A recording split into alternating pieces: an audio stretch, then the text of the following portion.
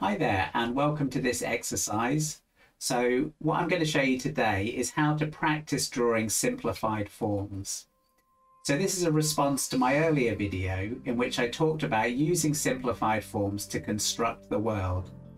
So we're talking about forms like cubes, cylinders, cones, spheres, these sorts of things.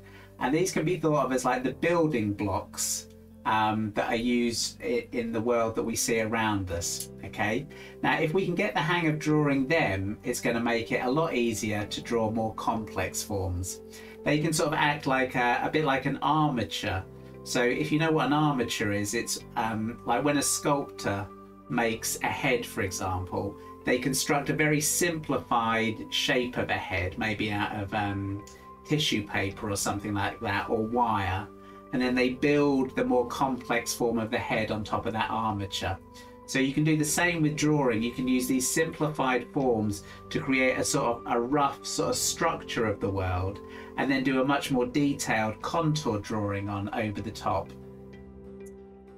Learning to draw these simplified forms though can be quite challenging. In my earlier video I talked about how you have to sort of work with perspective and understand a bit about three-dimensional space. Okay, so I would refer you to that video. There's some good suggestions there, but what I'm going to show you today is just how to practice this at home. So what I suggest is setting up things like this: books, boxes, cube-like shapes. Just put them on a table and we're going to practice them in a variety of arrangements. So it's good to practice them at different eye levels, for example, and then you can sort of get to understand their perspective. So I'm going to go through these and I'll do this one slowed down and make a few points, and then I'll do another one sort of speeded up for you. Okay, so the first point I want to make is we talked about drawing straight lines. So we're not interested in the patterns or the writing on the books or any of the details like that. We're just really trying to get these straight diagonal lines in the correct arrangement to give the sense of the books sitting on a table. Okay, so when you're drawing straight lines, as a recap, there's a straight line. Okay, what you want to do is perhaps mark a dot at one end and a dot at another end. Okay, and then you can ghost the line by just going back and forward, and then when you feel happy you can just make a straight line like that. Now it doesn't matter too much if it overlaps. The main thing is to try and use your whole arm, not your hand. And that allows you to, if I just do a few like that, to start to draw straighter lines. Okay, it's quite satisfying once you get the hang of it. Obviously the quicker you go, the less control you have, so you need to strike that balance. Okay, so I've got that first line. Now if you look at it, you can see it's probably not quite straight enough, so I'm just gonna draw that again. So 1, 2, ghosting, 3. Okay, now when we talked about triangulation the other week, we were looking at how, so if I draw this next dot down here, okay, so I'm looking, when I place that dot, I'm looking at the dot above, so I'm trying to get a sense of that shape. I'm also trying to get a sense of how it relates to that shape, that other dot up here. Okay, so you're practicing all these skills simultaneously. Now let's draw. Now when I talked about perspective, I was saying that we know that this diagonal and this line need to converge, so they need to get closer. So it can't be parallel, it has to be something like that.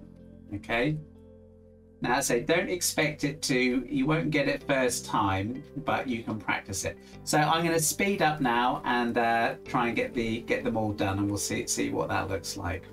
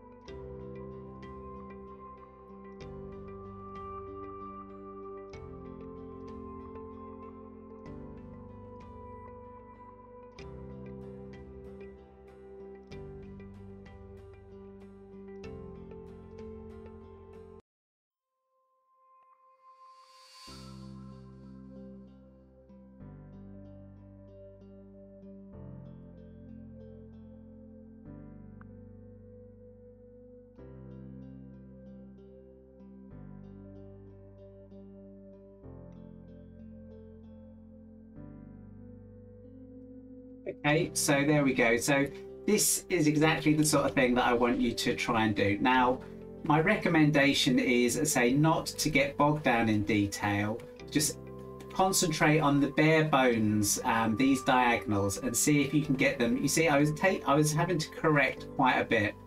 Now, as an optional extra, you can then go on and you can just have a look at, you know, maybe even use a ruler just to see whether you feel that you've got these lines converging. So if we take all the diagonals of this box here,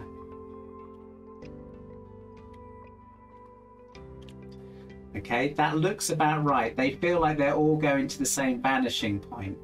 Now if I do the same with this book here, that goes up there. Yeah, converging, but maybe not at the same rate. So if we look at this, the actual, okay, maybe the rate of convergence there was a bit sort of steeper than I've done it there. Here, so with this book, I was just conscious of this line, okay? So again, using this negative space there to get that angle, okay? So that angle.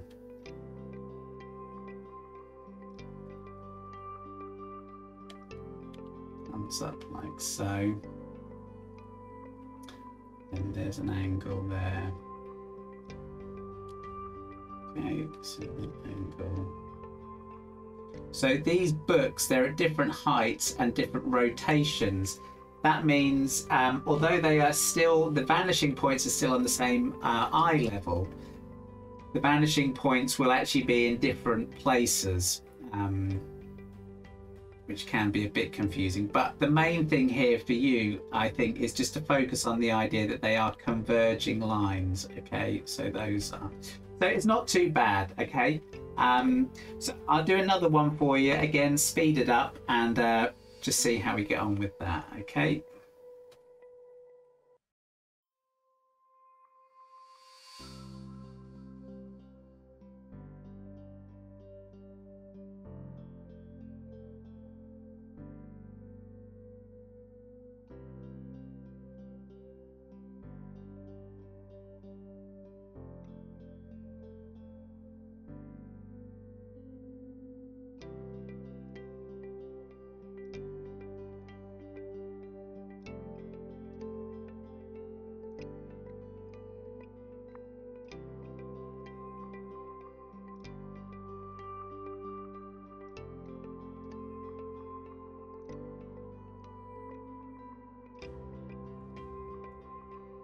Okay, so there's another one. So as you can see, sort of both simple and challenging. You could see I was making corrections here. When it came to the corner of the book here, when I came to put this book underneath, I realized that the corner of this book comes down more. Okay, which might mean that that was either at a slightly steeper angle, or I just hadn't made enough of that. So these are the sorts of things, this is where the previous exercise with the matchsticks comes in useful, because again, all of these points are relating to all the other points, these sort of corner points, and it all helps if you can start to see how do they all relate to each other. So it's not like these simple forms, certainly at this stage, it's not like we're just inventing things. We are trying to use observation.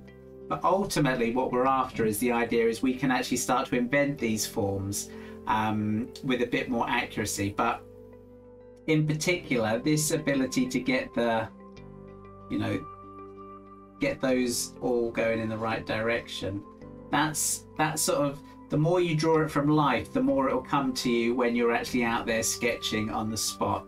It's trying to get these diagonals in the right relationship, okay? And as I say, it does take a bit of practice. So that's the first exercise. Get some books, stack them up, books, cubes, blocks, and just try and do this, do a few of these, okay? So now we'll move on to something else. Okay, so same exercise, but we're going to practice our cylinders and our ellipses. Okay, so you saw in my previous video I was saying that ellipses can be thought of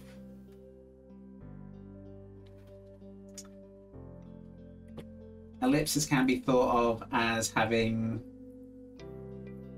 dimensions like this. You can think of them as in a box, if that helps. Or you can simply try to practice drawing them freehand like so, okay? And remember, as they go deeper, they become more circular, okay? That will give you the feeling that you're after. Yeah, so again, looking at the gaps between the objects. But yeah, just try to set up a few simple shapes and then try and draw them as accurately as possible. So let's so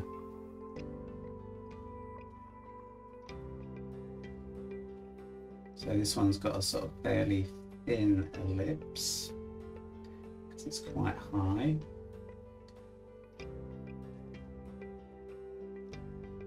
Okay, these forms, it's quite nice to have a center line. That tends to make it easier to get the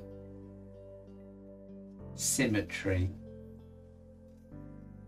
These are some of the hardest forms to draw, I think. I often say when you're drawing a vase of flowers, actually the vase will probably give you more problems than the flowers.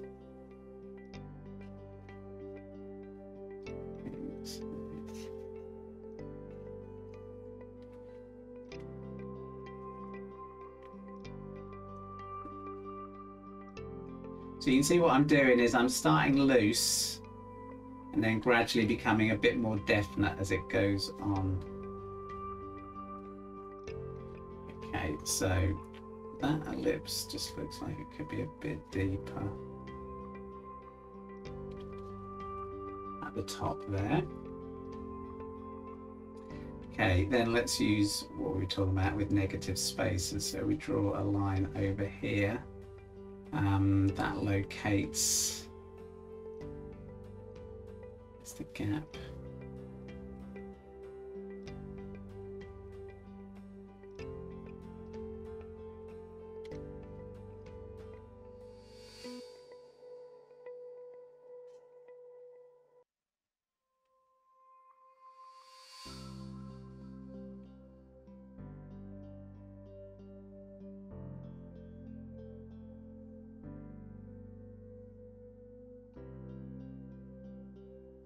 Again, just trying to get symmetry there.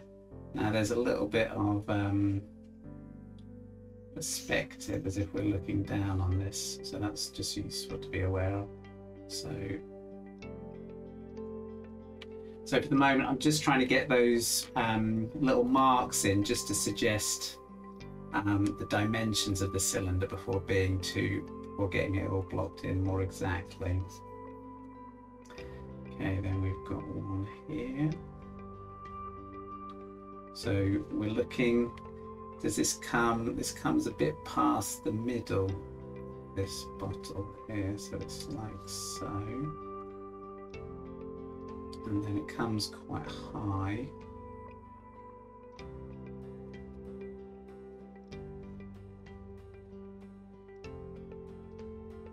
If we look at the bottom of the cup though, the ellipse doesn't come as deep as that, so maybe something like that.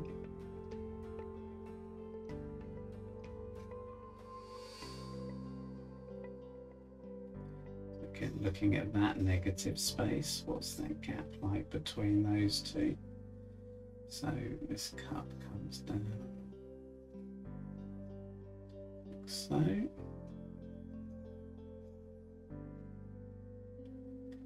Now this is a very deep ellipse because we're really looking down on it.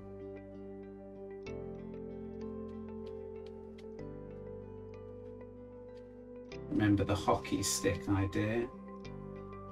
So just get that ellipse to just cut up around there.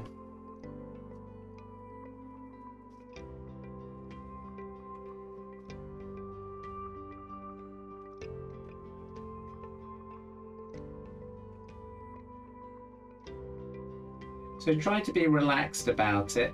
With these construction drawings, you know, you're probably going to make errors, but you can correct them. So these are like working drawings. So you're trying to make corrections as you go. Like I said about Alison's drawing last, I liked it when you can see the corrections. It tends to make for an interesting drawing. Something like that. Now we can draw the handle.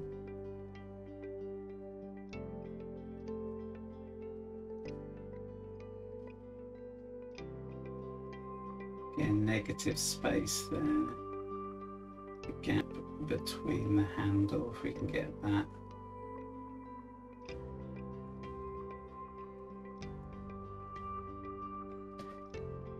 Might help. Okay, and then the ellipse at the top there.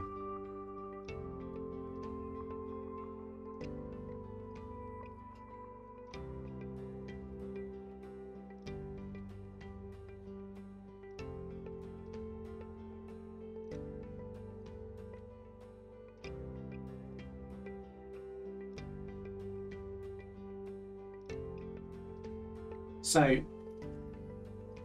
this gives you the structure. So this is a bit like what I mean about how the armature idea is. Once you have that, so drawing this shape, the handle,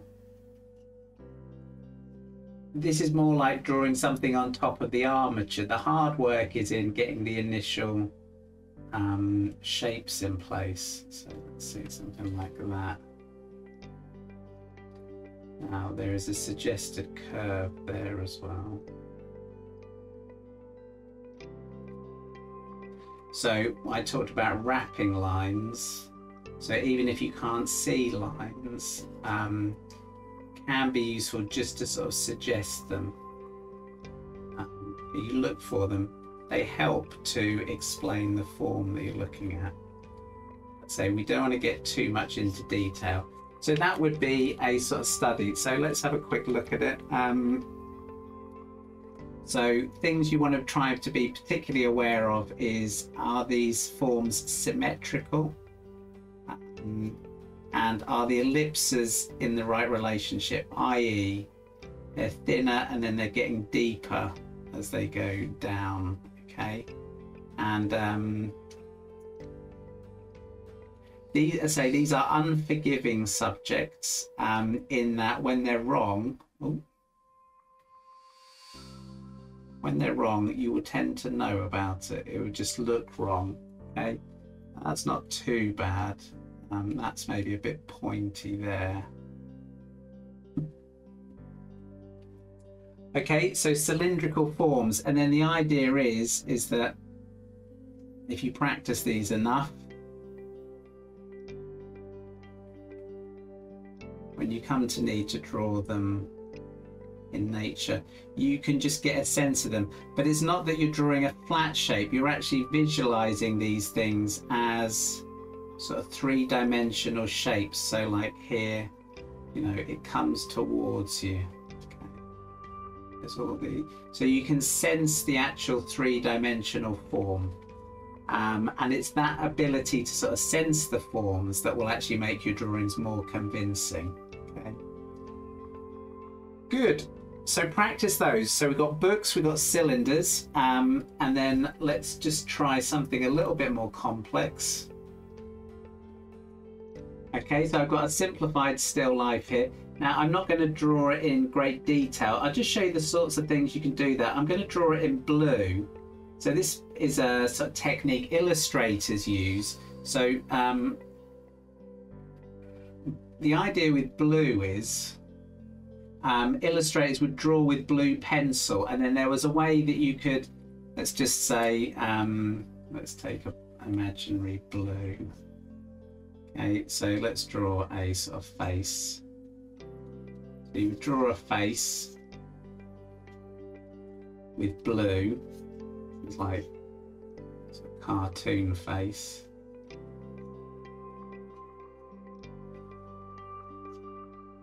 So you draw it with blue, that's your construction. Then you would do another layer. In some cases you would actually do it on another bit of paper. You would go on over the top, and then you would do something a lot more like a contour drawing, okay? And you would draw a much more detailed drawing of these simplified features. So that would be like, you know, the first blue line is like your gesture drawing and your construction drawing. This stage is more like your observational line, and it's much more, you know, you would put more detail into it. Okay, I'm not quite sure what sort of figure this is. Okay, and then what in illustration, in sort of animation, they could sort of then photograph it, and they could treat it in such a way that it would take the blue line out. Okay, so the blue would act as your construction layer. So I'm going to do that here.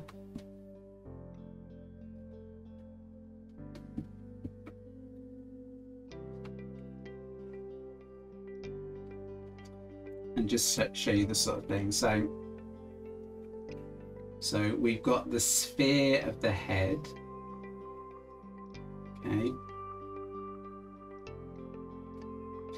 Now, when I was talking about getting an orange, the idea there is that cross, you can then determine the center of the form. Okay. So in this case, the center line comes down and round this sphere, and then that acts a bit like the middle of the face. So instead of it being a sphere, it's more like it's more like an egg shape. It's probably a name for that. So there's an egg shape, and then we can even put another wrapping line that would perhaps give us the eyes, nose, mouth. Okay. But say this is all construction, so we're not getting into detail. Then there's like a cylinder for the neck. Again, wrapping lines would give us the feeling of that cylinder.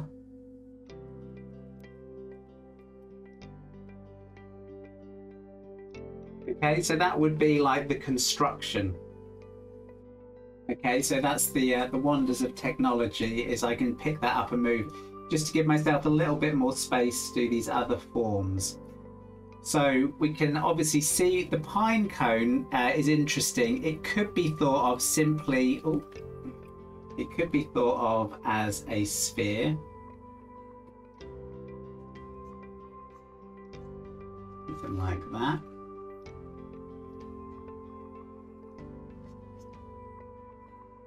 And then it's got those shapes around it. You could sort of conceive of it like that, or you could think of it almost like, let's see,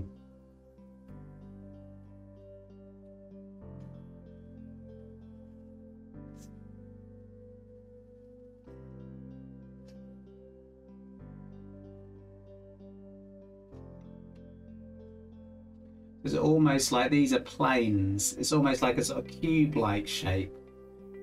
This would be sort of shadow.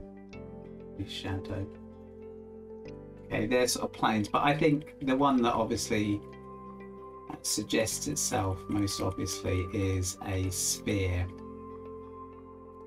So and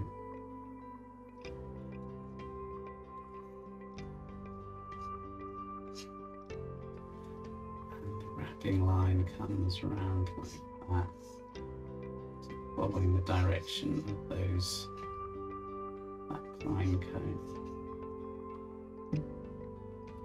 Okay, with the middle there pointing in that direction. So that would be that. And then the banana. So the banana is like a cylinder. So first of all, I would draw the gestural line like so.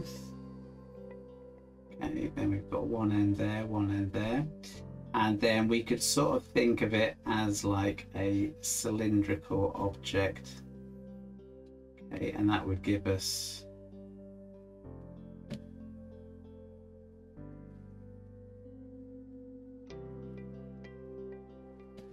something like that. If you look though, it also has almost like a cube-like structure. So it's almost like it has like one face there.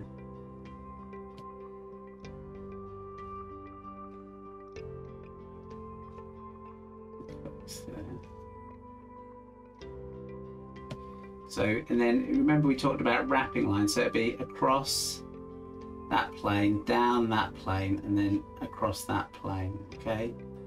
So you would imagine it as, again, like a three-dimensional form, like so. Then with the stalk coming out. And like so. So this would be my, like my construction phase. So again, I'll speed it up. I'm not going to try and do it 100% accurately, but I will do a little more like a contour drawing over the top to show you how you might use this. Okay.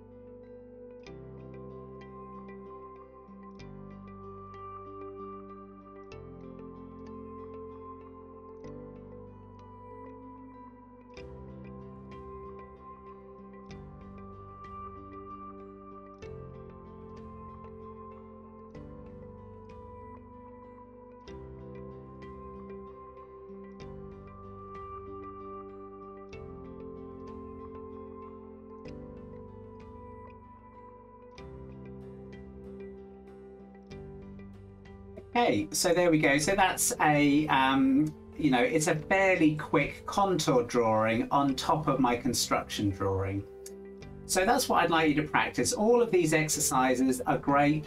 They complement the idea of daily practice really well. These are the sorts of things you might do with your daily practice. So if you can get the hang of these forms, you know, go into your garden. You've probably got loads of plant pots sitting around, cube-like shapes, cylinders. And just get the hang of these forms and they'll come in really useful. And also just that sense of being able to create the illusion of space. When I do this sort of drawing, I like to think of it in terms of having several gears. So the first gear is this generalized mark making, and then you draw the more detailed drawing on over the top. Now, a lot of people, when they start drawing, they just go straight in with detail and there's no sense of construction. Now, I have rushed this pine cone a bit, but you can see how the contour lines, the feeling of it being a sphere has helped to some extent how I put in these shapes.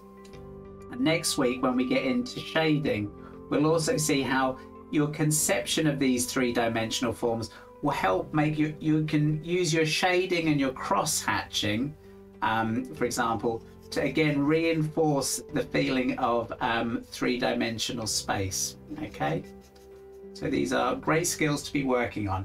Anyway, I hope you find some of that useful, and I look forward to seeing what you produce by the end of the week. Anyway, thanks very much, and I'll see you again soon. Okay, bye.